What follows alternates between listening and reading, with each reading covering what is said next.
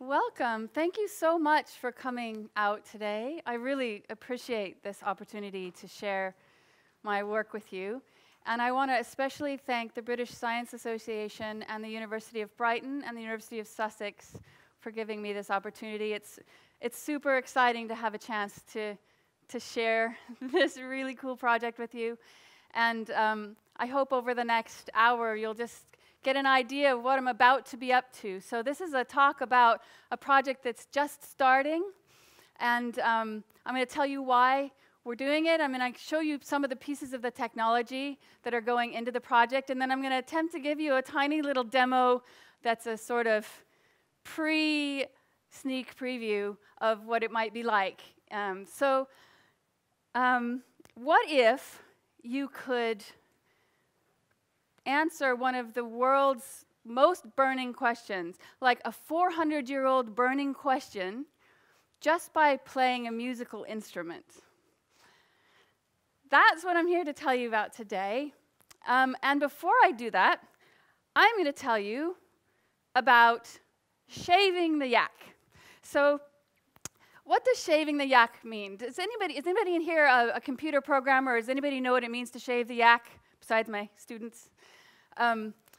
So let's say you were going to do a task, and let's just say that task is cooking some pasta for dinner. And in order to do that task, you need to get the pot out of the cupboard. You go to get the pot out of the cupboard, and the door falls off the cupboard. You sort of ignore that thing. You get the pot out, but then also you notice that the handle is broken on the pot, and you think, I'm going to burn myself if I don't fix this pot. So you go to find your screwdriver, and you realize that your box of tools is with your cousin across the street. So then you go across the street to get your tools from your cousin, but then you realize that their cousin is on vacation, but they're going to be back sometime today. And to find the time that your cousin was going to be back, you need to check your emails, but then your phone is dead. So then you have to go back to into your house, and then you have to get on your computer to check your emails, but then you realize you can't open your emails because you haven't updated your operating system. So suddenly you're updating your operating system in order to cook some pasta. And that task is definitely related to the original task, but it's so far away from the original that you might as well be shaving a yak.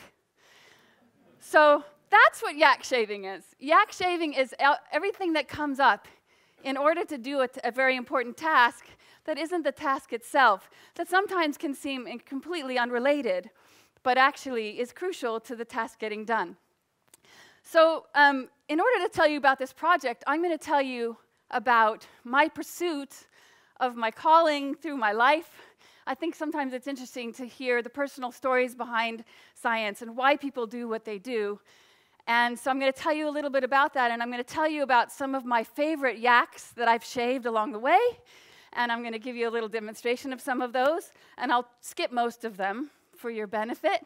But even telling you about shaving the yak is actually shaving a yak for this talk. So let's get to the first inkling of what it was that I wanted to do with my life, or what I felt was my calling, and that was music. So from a very, very young age, even before I could talk, I was playing the piano.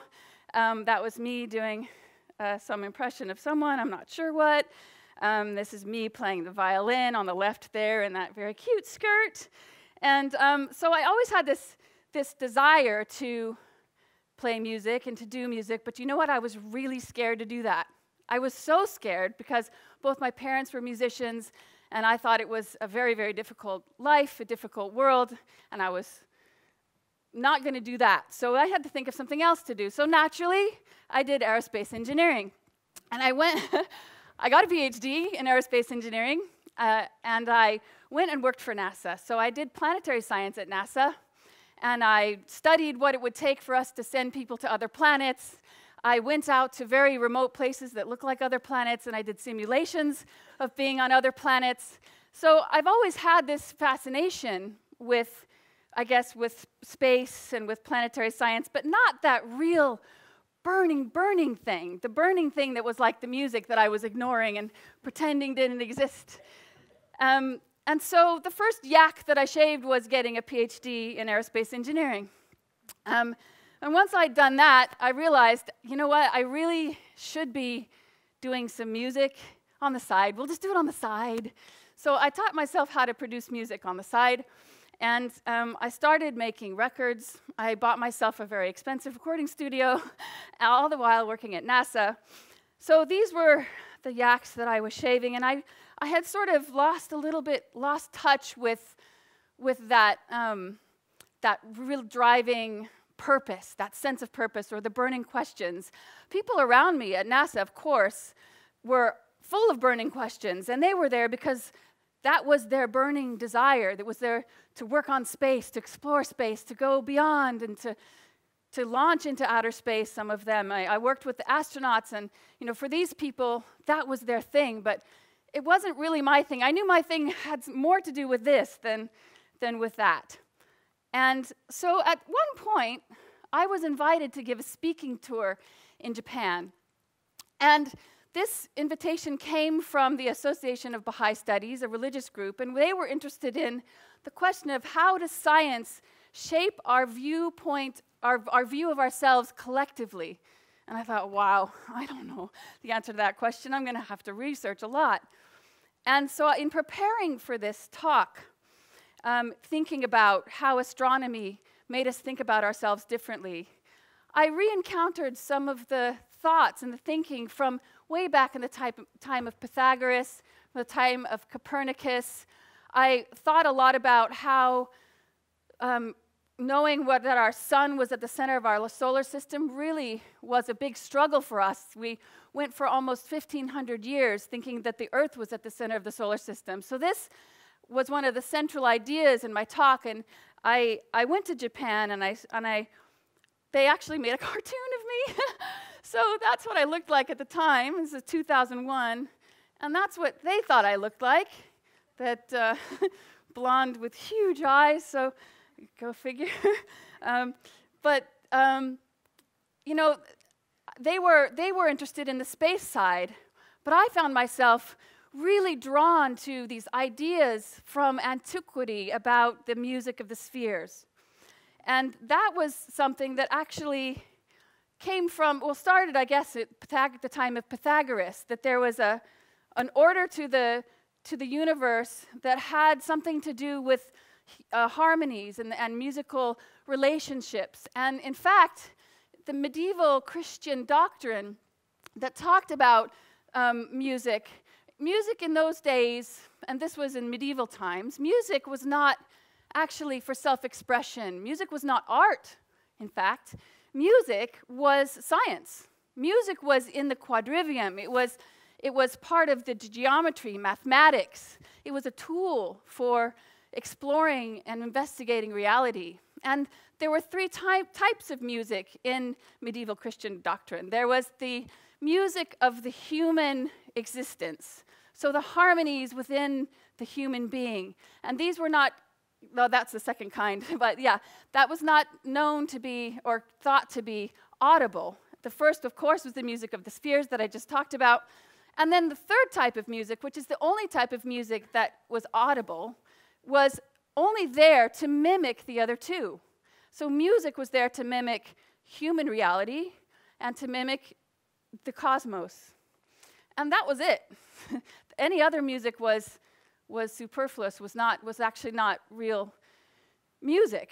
And this is really a very interesting idea to me, and it's not surprising then that Johannes Kepler, who is my guy in all of history, Johannes Kepler was using music to investigate the solar system and to understand the way the planets were moving with respect to each other. And he was obsessed with this. He was absolutely obsessed. He was so obsessed, he spent his entire life working on this problem. And he studied and he studied, and he took the most accurate data that was available to mankind in that day, which was taken by Tycho Brahe, who observed for months and months, years and years, very accurately the movement of the planets. Kepler took that data, and he took what he knew about mathematics. He was a mathematician. And he took what he knew about music, and he took all of that with the conviction he believed very strongly that God's organizing principle was harmony. So he was looking to expose and make manifest God's grandeur and to understand it. That was his main motivation. And he used music to do it. And that was what produced what he's known for today, which was his 3 laws of planetary motion. So Kepler is known for his science. He's known as a scientist. And everybody who's heard of Kepler, who remembers studying Kepler in school, that's usually what they know about him. But they don't know that what he was really after was music. And if I could just read this entire book to you, I would, because it's so beautiful. And I've read it 20 times, and only recently have I begun to understand it. It's really so dense and so difficult to get through, but I sort of made it my life's mission to do that. So this was my first inkling, like, oh, there's something that's both science and music. Yes, this must be my thing. And I really did start to feel that like, the beginnings of the burning questions that people have been working on for 400 years. I mean, I'm not doing anything new here, but what is new that is exciting is that we're just now, after 400 years, so this was 400 years ago that he published this, actually 398 years ago. In 2 years will be the 400th anniversary of this very, very important work. And so I started to realize, wow, that is an important thing to celebrate. And I started thinking about, well, how could I take all of this? If you look at what he wrote, like, that is not easy to hear. Like, you look at that, I'm sure you don't really hear that, do you? Like, you hear those numbers? Anybody hear it? No. I even know what it means, and I can't even really hear it just by looking at it. So I want to be able to play that. So I started to really get a low-level obsession. This was starting about 17 years ago now, that trying to figure out how to, first of all, understand where Kepler was coming from, understand the science and the mathematics and the geometry of what he was doing, but then also understand at a much higher level. Why was he so convinced that harmony was the organizing principle? And what is it about our solar system that compelled him to search for those relationships, for those harmonies? He was just convinced that the heavens are polyphony. And in fact, if you look at the history of music, polyphony was just coming into existence at that time. So the music technology wasn't even really ready for him or ready for his ideas. Everybody thought the Earth was at the center of the solar system, and everybody thought Copernicus was crazy. And Kepler came along and proved that Copernicus was right. He wrote the mathematics to prove that Copernicus was right. But then he took it a step further, and he said, well, I'm not going to try and say that whole quote. It's so beautiful, but I'm not going to do it. I'm just at the bottom there, it says, he basically wanted to make it so that you could use more than just visual representations of the relationships between the planets to understand the truth inside how they move. And he said it needed to be presented to us multiple senses at the same time. He didn't really have the technology available to present it to anything other than to put it in writing. This was his technology. This and the telescopes that he invented. This is basically what he had to try and describe the beauty that he found in the solar system. But now we have way more than that. And so what I'm up to is to find the sound, to make the sounds, and not only that, but to make them playable to anyone, and to make them playable in an environment that's completely immersive. So we're going to make an instrument according to our arts and our technologies that were unknown to antiquity that allows us to play the solar system as a musical instrument. So I got this idea in my head. I didn't really know what it was going to be like, but that was the kernel of it 17 years ago. So I've been at this for a minute. And then I've also been pursuing spiritual inquiry as well. And most scientists don't talk about their spiritual inquiry, but for me, any inquiry is relevant and valid. And there's a Baha'i prayer. I'm a Baha'i, a follower of the Baha'i faith. And there's a Baha'i prayer where Abdu'l-Baha says to unravel the secrets that are treasured up in the inmost reality of all created beings. He says, make them to hear the hidden truths that are written and embedded in the heart of all that is. And to me, that's so exciting. That's so interesting. And it's just so tantalizing to think that there are mysteries and secrets that we could hear. So that's what I'm about. So I got this idea while I was at NASA that I wanted to start combining the music with the science. And at the time, NASA was grappling with these lots and lots of data. So more and more data. So what do you do with all that data? Well, one solution that NASA had when I was there was to put all the data up on this giant wall and have all this different properties that you're trying to study in front of you happening all at the same time. And you've got opacity over here, and you've got cloud cover here, and you've got rainfall over here, and you've got temperature here, and you're trying to put it all together. But that's not something that is, at some point you reach a level of saturation where you just can't take in any more visual information. So I thought, what if instead of visual information, we could add audio information? We could take some of that data, we can turn it into sound, and then we can hear as well as see what we want to study. And we can use multiple senses, just like Kepler said. We can use multiple senses to make discoveries, to make correlations.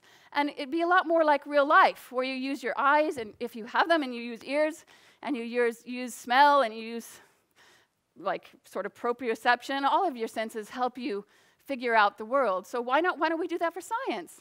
Well, the reason we don't do that for science yet is because science for hundreds of years has been transmitted this way. But that's changing very, very fast. So now I decided at NASA to shift my studies from just studying Mars and the moon to studying how we might study things differently using sound. And I applied for a program to go to MIT. So this was the big turning point in my life. I started to think about, okay, there was a question on the application, actually, when I wanted to go to the MIT Media Lab to do this, to study data sonification. And it required me to look at everything that I'd done and to say how I wanted to contribute to the world. So that's a really hard question, and it wasn't one I really wanted to answer, but I decided to go for it.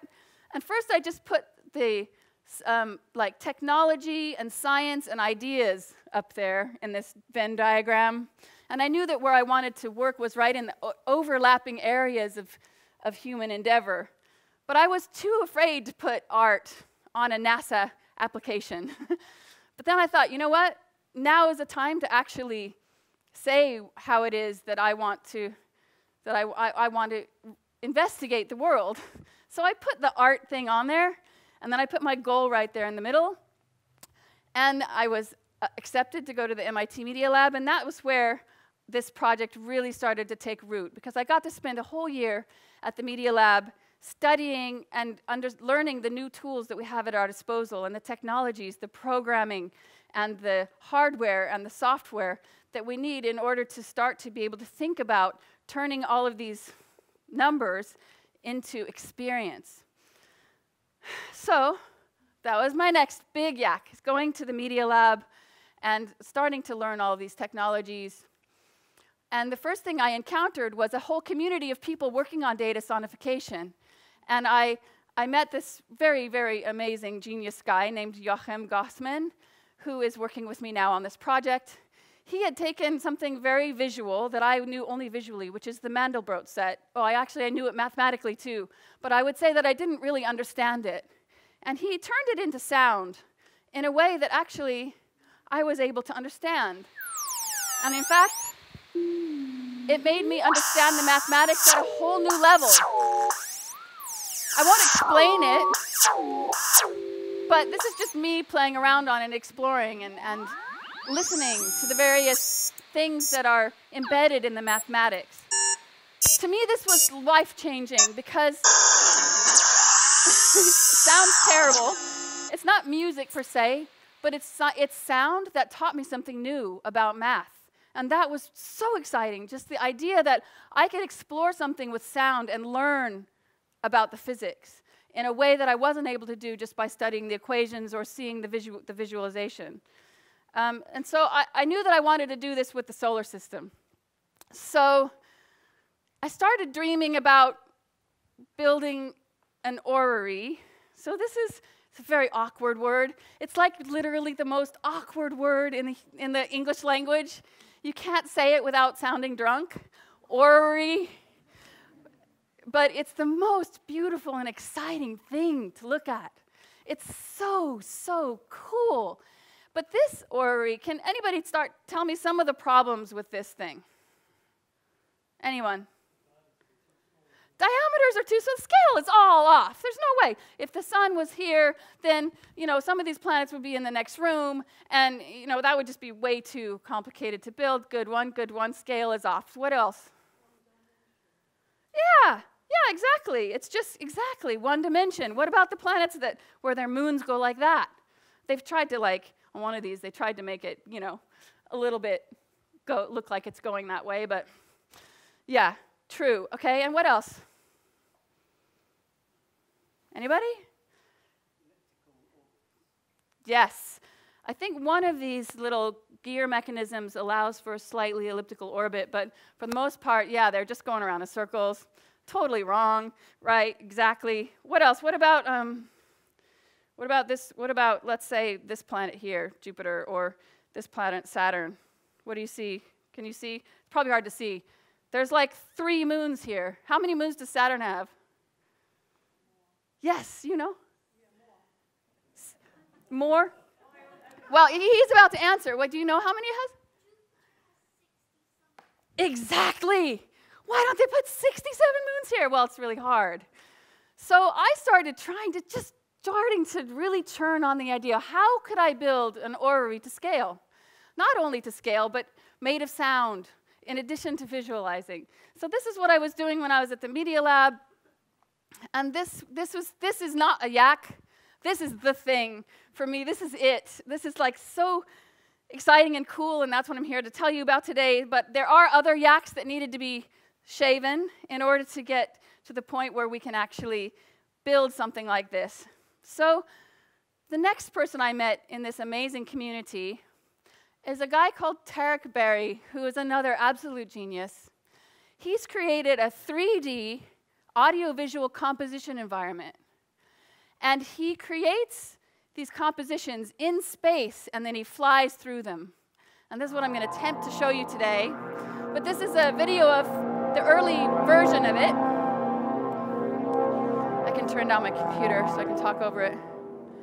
So he puts these objects in space, and the objects themselves are generating sound, and they have different visual parameters, and they allow you to fly around them, and there's a Doppler effect, and there's all sorts of really cool effects that you can do. And you can kind of see a cross-section through you can see the little guy moving along there, and that's the 3D version. And he built it in surround sound, and he took it around to different museums, and he installed it in museums, and he made these compositions for people to explore in the museums, which you'll see here in just a second. I can forward through it. Where people, oh yeah, you can make crazy sounds and crazy effects. Things can pulse, they can have rhythm, they can have different visual effects. So he took this and put them in a dome and took it around to different museums. Well, the obvious thing to do here is to put data in there, right? That's so obvious. And so when we met in 2009, that's when we started working actively on trying to figure out how to do that. So he and I have been working together since 2009 to try and figure out a way to get Kepler's data, and in addition, some additional data that I'm going to tell you about in a minute, into his system so that it could be played.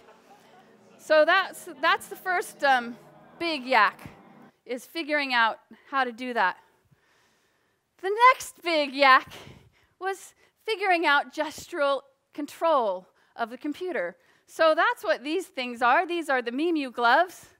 And I left NASA in 2010 and moved to the UK and started working with Imogen Heap, who wanted a way to make her electronic music more gestural and more music that the audience could relate to what she wanted to do and what she was trying to do. So instead of just being behind a laptop and just rocking out and she could be checking her email, she wanted to be, you know, doing stuff with her hands and being able to interact with the crowd. So I came to the UK, I left science behind, and I decided to pursue music. At this point, I thought, music is my thing, I should do music. I came to the UK, I started working with Imogen, and the first thing she wanted to do was create a song with something that didn't exist yet, these gloves. So in 2012, this is what the gloves looked like. And this is Imogen playing with the gloves, the song she wrote. Soft circuits jumping, soft circuits jumping. The pin code to happiness, access denied. Hello, I'm Imogen Heap and I make music. But the reason I'm here today... So I'll just fast forward through this, but... I finally found the answer. The power of glove. 4 years ago, I began an exciting project with an amazing team of scientists, engineers and artists. I joined forces with the nerd underworld. Nerd underworld, that's me. Gloves, that's using me. A new sensor technology, allowing me to compose and perform music with this was a major undertaking to create these gloves.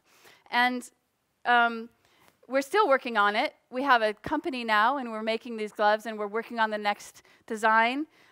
They're really focused on people that want to make music with them and to control visuals with them and to perform with them on stage or to create in the studio with them. And we have a special interest in working, in allowing people with disabling barriers to making music, to make music in the way that they could. So if they don't have like dexterity in their hands, they could put these sensors that are on the glove instead wherever they do have dexterity and can customize and make music the way they want to make music. So inadvertently, we created or became aware of one of the world's biggest yaks right now, which is where are we going with the future of music and with gestural music and with new music controllers and musical instruments. And in fact, musical instrument design is a field that's just exploding right now, and it's a science and a technology in and of itself. And it was very, very, very difficult, and still is very difficult not to just get that, like to just get on that yak and start riding into the sunset instead of staying focused on the Kepler project. But so I was just going to just tell you a little bit about the gloves because this is such an important element of the project, and then I'll show you a little bit how I'm using them right now in the project. So how do they work? They have flex sensors in the fingers, and then they have an IMU in the wrist. So it's a 9-axis IMU, like what you might have on a drone or what you might have in your phone. And all that data gets taken in to this big chip on my wrist that also can tell you which way your arm is pointing and whether there are accelerations. And then that data is taken into the IMU, and it's sent back and forth wirelessly over Wi-Fi to the computer. And right now, you're not going to see it unless I move over to the other program, which I'll show you in a minute, but I'm sending and receiving data right now from my computer via that giant Wi-Fi antenna that's strapped to the railing there. Pay no attention to the man behind the curtain. But that's what's happening is there's data coming back and forth from my hands even right now, although I have the volume turned down. But so another thing that so we built not only the hardware of the gloves, but we also built software because we quickly realized that actually the power of the musical creativity and the power of expression is going to be in the way you choose what gestures make what sounds or what gestures affect things in which way. And that needs to be customizable, and it also needs to be easy for an artist to use. So we had to create software as well as hardware in order to make these gloves playable. So the software has a lot of smarts built into it. And one thing that it can do is it can recognize your postures that you're making with your hand, and then you can use those postures to trigger things. And so you can quickly become you can make a rich vocabulary of controls for your computer just with your gesture using the software of the gloves.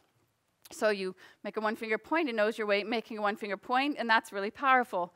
So this software that we made, we called Glover, and we made it first in Max MSP, and then we reprogrammed it in C++, and it's now kind of really the central point of our development is the software side of learning how to control computers with your gestures.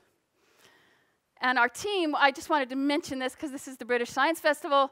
Our team is 5 of the 8 of the team are women, and all technical women. So I think this is really interesting and really exciting just in and of itself to have this gender balance on our team. I think it really does affect the way we think about what we're doing, and I think it affects, you know, how it ends up looking in the world, and I just, you know, I thought that was a good thing to mention here. So I made a little video of some of the different ways that people are using the gloves, and I will try and talk over it, but maybe it's better just to let you watch it. It's just a minute and a half. This is Imogen herself. This is Ariana Grande. Ariana Grande's dancer. Just wearing them for the first time. Just experimenting. And then we put him on his feet because he's a drummer. This is a film composer in London who uses them primarily in the studio for his compositions and to affect his existing instruments. I'll tell you more about Chris Halpern in a minute, but obviously air guitar is what everybody wants first and foremost. And then this is a member of our team, Chagall, and she's doing the most advanced use of the gloves right now for art. She's controlling everything that she's doing with her gloves. She's controlling the lights, she's controlling the visual, she's controlling her voice, she's controlling the instruments, she's affecting the instruments, and it's all choreographed, these very beautiful movements that allow her to express the music in the way that she feels she wants to express it. So in a way, this is really between her and Imogen, this is what we created the gloves for, and they are in the world and being used this way. And that makes it a really, really, really exciting yak, and one that I think should be somebody else's actual thing. But again, just like with NASA, it's one of those things that is somebody else's real, like, main thing. But for me, I keep getting pulled back to the Kepler project. So the last piece of the technology that I just want to tell you about is a researcher in Germany named Hartmut Warm, and he wrote this book called Signature of the Celestial Spheres.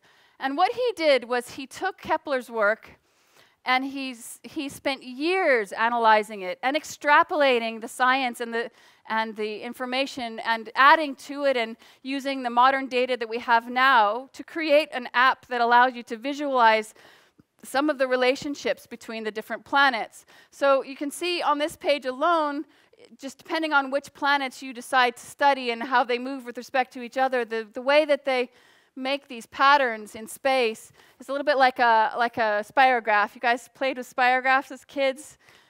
They just make these beautiful geometric shapes that really astonish you as they start to come to light. And some of them, it takes millions of years for those shapes to become visible if you're plotting them in the program.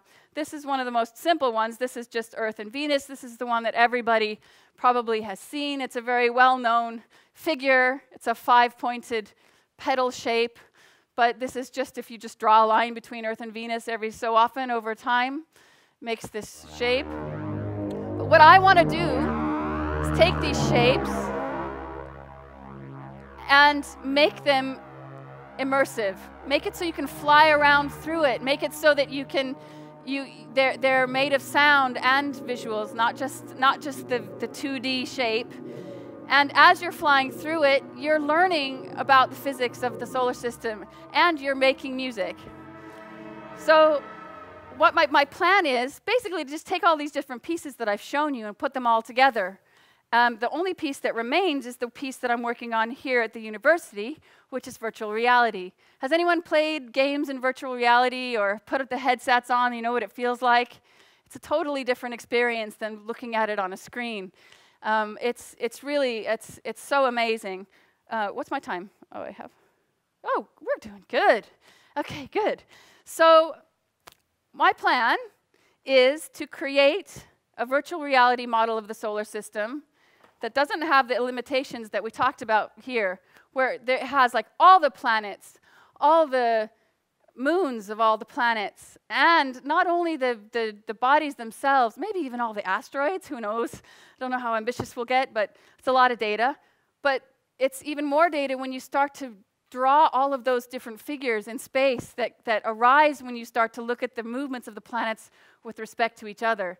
So my plan is to build not only the virtual reality model, but to also create a cockpit that's a physical cockpit that people can build themselves. So we'll, in my fab lab here at the University of Brighton, we'll build a mock-up, or a mothership, I like to call it, where we have, like, if you can picture like a cockpit, normal cockpit, a 1960s computer control room, and a modular synthesizer, kind of just, and then mash that all together in your head, and then invent some other stuff. And that might be kind of close to what it could look like, the physical part of the instrument, the controls. So my idea is that people can use the physical controller to create a patch, to choose essentially which objects in the solar system do I want to look at, and how fast do I want time to be going, and where do I want to be, and then they make that patch, and then they fly through that, and in flying through that, that's the piece of music that they create. So they're kind of using God or reality or whatever you want to call it, the existing physics, the laws of physics as the composition, or as the instrument, as the piano, if you will.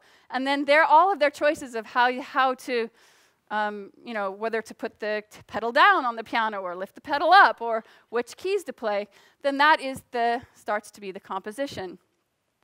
So if they don't want to build their own cockpit, they can just use a phone or a computer or an iPad or whatever they have at their disposal. But I love this idea of there being this physical synthesizer element of it as well, because it just feels so visceral to be, you know, to be changing the whole universe just by plugging in things or flipping a switch or, you know, turning up Venus and turning up Earth, or I don't even know yet what it's going to look like. But that's what we're developing here at the University of Brighton. In our fab lab, we'll be developing a mock-up of what the controller could look like, and then releasing that in an open source way to the world, so that in 2019, on the 400th anniversary of this publication, this app will be released in the world. People will be able to build their own at schools and museums, universities, fab labs, everywhere. People will be able to build their own cockpits, or not, or just watch. And there will be maybe 19 or 20 musicians commissioned to create pieces and perform pieces in, the instrument's called Concordia, which is Latin for harmony. This is so beautiful. So the Kepler Concordia, it's a good name. Kepler Concordia will be released in 2019, and it won't necessarily sound or look necessarily like that, but that's just kind of an idea, just the first mock-ups of how the kind of way the universe might look and feel, but don't really know exactly what it's going to look like. But this project is part of a broader field of music that I'm trying to recreate in the world called investigative music, which is a kind of a return to the medieval idea of music being used for investigation of physical and even spiritual reality, that music is not just for self-expression or just for playing around with or feeling good. Actually, music can be used for learning and for understanding and for communicating and for discovering new things. So one thing that I find most astonishing about Kepler's work is just how, I mean, it was really different back in that day. You could never write something like this in a scientific text in 2017. I know because I was a scientist for 19 years. I know that if I wrote something like this, it would be ridiculous. But I just think that it's just astonishing that after decades of research and scientific investigation, Kepler's conclusion at the end of this book, that's a paragraph from this book, is that we should be one on this planet, that we should live, that we should love each other. That's his scientific conclusion. It's amazing. And what I really want is for people to be able to feel that when they play Concordia. I want them to feel the awe of reality. I want them to experience it like viscerally. I don't want them to necessarily just understand, oh, space is big, or wow, the moon is far from the Earth. But I want them to be like, oh, we should really have peace. You know, I don't know what's going to happen to people, but I do know that it can be and will be a profound experience. And this is why, because actually truth is beautiful, and beauty is access to truth. And so that's kind of what we're chasing with this science experiment, is to try and reunite these various things that people think are separate, like art and science and music and technology. And, you know, these can all just be part of the same thing. And there should be no actual, it doesn't have to be in a box. So now we have a little bit of time, and I want to leave some time for questions, but for about 5 minutes, I just wanted to, if you want to know more or get in touch with me or keep up with the project as we start to actually start on it, if you want to give me money, you can go to this website. We are still looking for funding. We've been applying for funding now for a couple of years, so it would be, great to hear from you if you have any special ideas, or if you know of other people doing similar work that I haven't found out about yet. Please do go to this website. And now I'm just going to try to show you with the gloves, if I can. Don't know if they're oh, they are working. Yes, they're buzzing. I'm going to show you a little bit of how I've started to try and figure out how to navigate through this space of pteryx with the gloves. We're just at the very beginning of this. I don't think I've got it yet, but I'm just going to quit out of this and show you some of the programs. Okay, first of all, I'll just show you a little bit with the gloves. So we have a lot of different pieces of software we're running right now. So this is an old version of our glove software, because the reason why I'm running the old one is it has some things in it that the new version doesn't yet, and it allows me to use it more easily with pteryx program. So this is the little panel that's showing me what's happening with the left glove. So if you see on the left there, can you see, I don't know if you can see my hand moving, but as I move my fingers, each of the little bubbles moves. So it's detecting each of my fingers. And then if you look up there in the upper right-hand corner, if I'm making an open hand or a fist or a one-finger point or a two-finger point or an open hand, a rock sign. No, doesn't know rock sign. I could teach it rock sign. I'll just teach it rock sign really quick. Rock sign, learn postures, rock sign, open hand, one-finger point, two-finger point, great. And then same with my right hand, so I have independent control over the both of them. And then we have, navigation commands in our software. So we tell it these particular motions will do these particular things to the little navigator guy. So here's pteryx program. Now this is where we have to really see if it's going to work. So I'm going to put myself into the universe there and down into the universe here. Where's the universe? Oh dear. I might have lost the universe. I'm going to import the universe again. Now, this universe isn't the real universe. This universe is Tarek's universe. This is a composition that Tarek himself wrote, and it's really beautiful. And I'm going to just leave it like this. I'm letting you guys see the behind the scenes. So in the upper right-hand corner is the 3D version, the 3D visual version. In the left-hand corner are the two cross-sections through reality. And if I make a one-finger point, then I should start to move. No? Hello? Oh, yeah. Moving through it.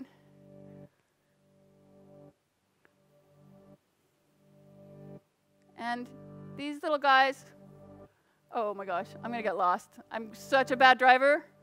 You should, I'll show you at the end, I'll show you Tarek's performance of this piece because it's actually really beautiful, whereas mine is rubbish.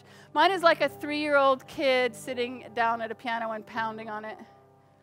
This beautiful piece that he's made, and now I'm already lost. Hold on. Okay, I think it's easier for me. I was just driving with the gloves, but if I drive with this thing instead, I'm a little better. Oh, no, I'm not. I spoke too soon. Okay, here we go. I'm going to turn it up. Hold on. Okay. So the sounds, of course, they are just, the sounds would be generated by the data rather than by Tarek. So the sounds you're hearing here are sounds that Tarek has composed.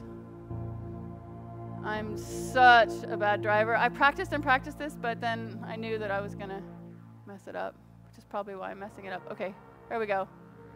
Getting back on the road. So Tarek's built this nice highway that at least guides you through the...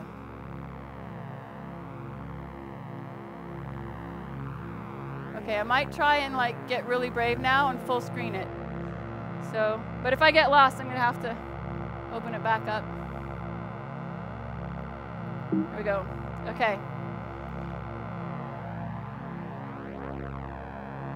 So imagine instead of this being on a screen with a really rubbish driver like me, imagine you're in VR and you're like a super good player.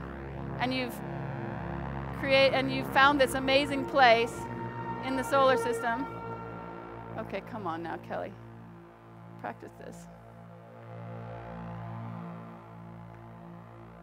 And as you're exploring, so now imagine those lines that I showed you that were getting created by the data, and you're flying through them. And different things about the data is determining the way it sounds and the way it looks and what's there. Okay, this is really, really bad. I should look at it on my screen. That's going to be easier. There, that's easier.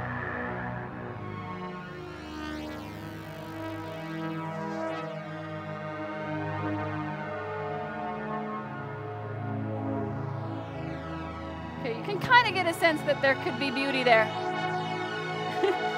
If it's not beautiful, it's because I'm a bad driver. And not because the universe is not beautiful.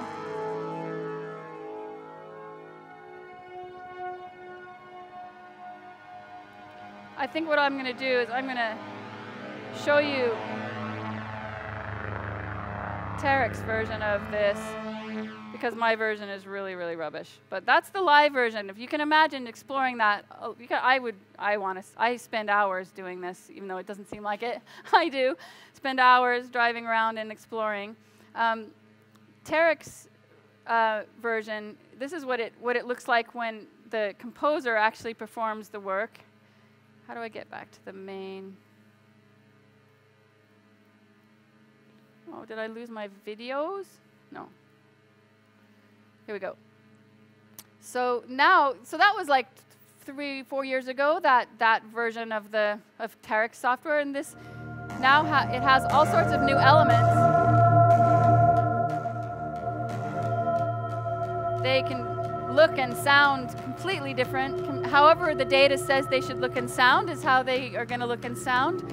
And the real work is in choosing those mappings between the physics and the sound so that they sound compelling enough that they're not so annoying that you don't want to look at them or listen to them, but that they're interesting enough that they tell you the information.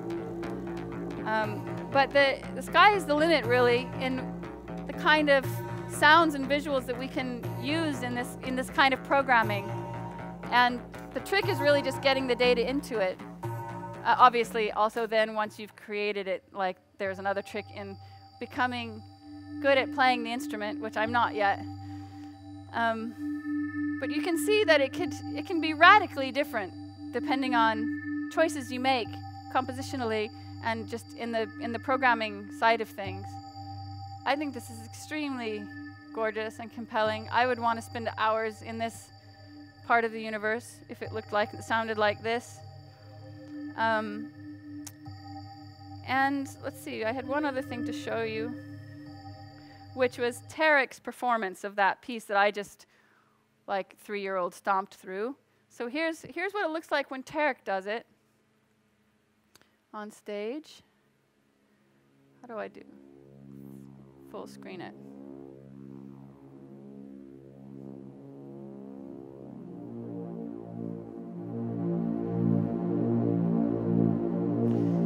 So this is what we're imagining that somebody would compose in Concordia. Once Concordia is built and has the basic, sounds and visuals there, then the person's choices are what determines the music. And just like this is way better than what I was doing. And it's actually a piece of music that's actually performed and recorded. And it's gorgeous. So that's what I want to see in the future, is people actually using this instrument to create real pieces of music, real pieces of art. And each one of them will be completely different, even if it's exactly the same setup in exactly the same part of the universe. Somebody's composition could be completely different. He's a really good driver in his system. You can kind of recognize it, but it sounds so much better. I mean, I think he has a dark streak to him. He likes some of the kind of darker sounds. I like him too. I don't know what that data is gonna make, but that's what I'm really excited to hear. I kind of want it, my goal is to make it as unsubjective as possible. Kind of the way my friend Joachim Gossman made the Mandelbrot set. All he was doing there was stacking sine waves. So it was very little musical, he wasn't getting in a way between the math and the music. And that's what I'm after here, is to get the data in here in a way that removes subjectivity as much as possible and just allows you to experience and feel the physics.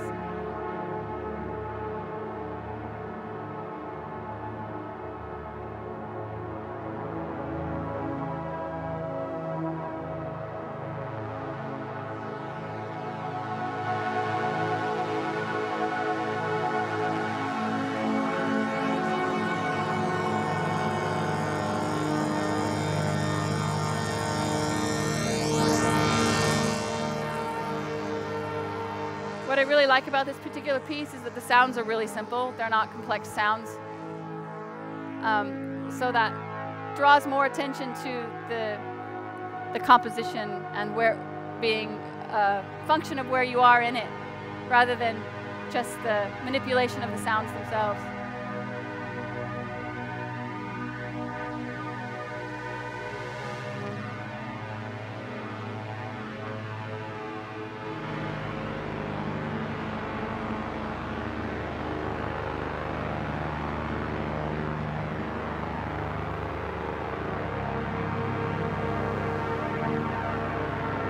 Oh, we're about to come up on the planets. So you can imagine that you are flying through all these, like, the pieces of shapes that have to do with the way the planets are moving with respect to each other. But then you might just come upon the planets themselves, which would be a nice surprise. I think the way that Tarek has made these planets sound, we're about to get there. Sorry, spoiler alert.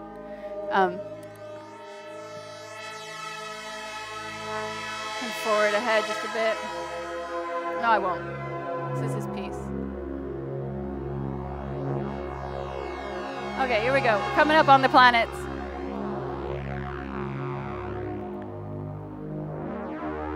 I think they're really cute. They're obviously not real, but they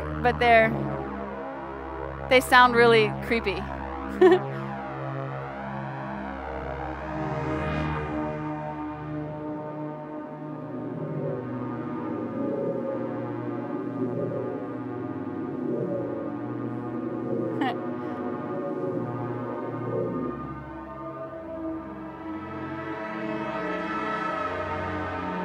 They're hard to find too, which is why I gave up and decided to show you this. I practiced like 6 times in the green room before I came in, and I only got to them 3 times.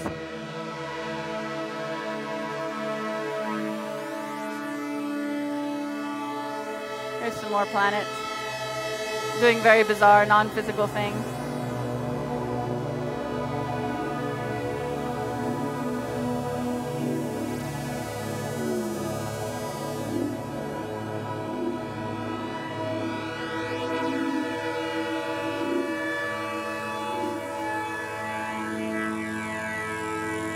Fast forwarding, sorry. I like the end.